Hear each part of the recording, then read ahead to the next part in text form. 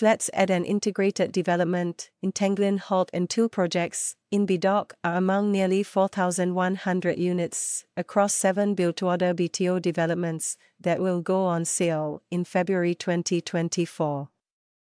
Flats beside the Punggol Reservoir in Samang and a 1,120-unit project in Woodlands will also be on offer.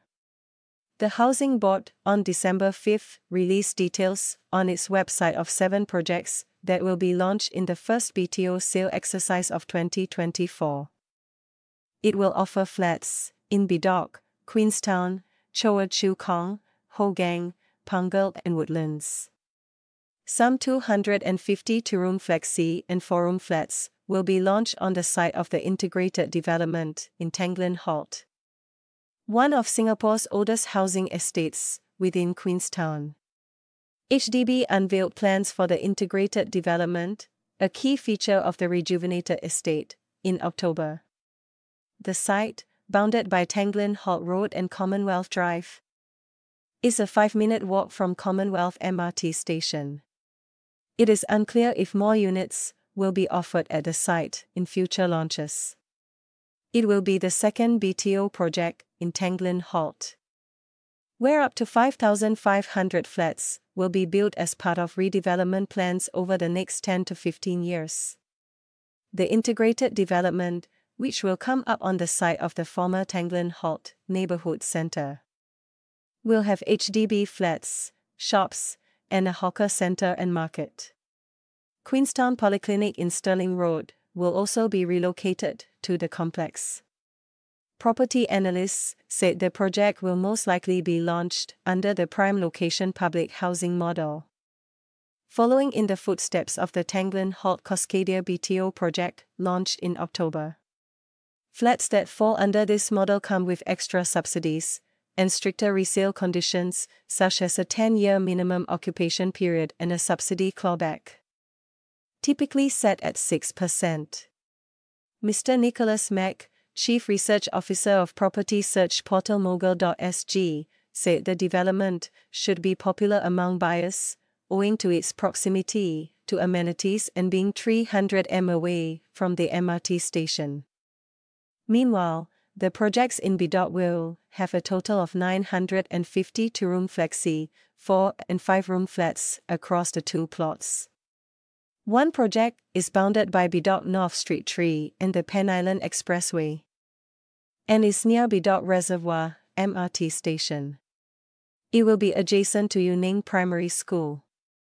The other is next to Bedok Green Primary School in New Upper Changi Road, and is 2 bus stops from the Bedok Integrated Transport Hub. In Punggol, HDB is set to launch a 960-unit project in Samang Lane, on a site beside Punggol Reservoir.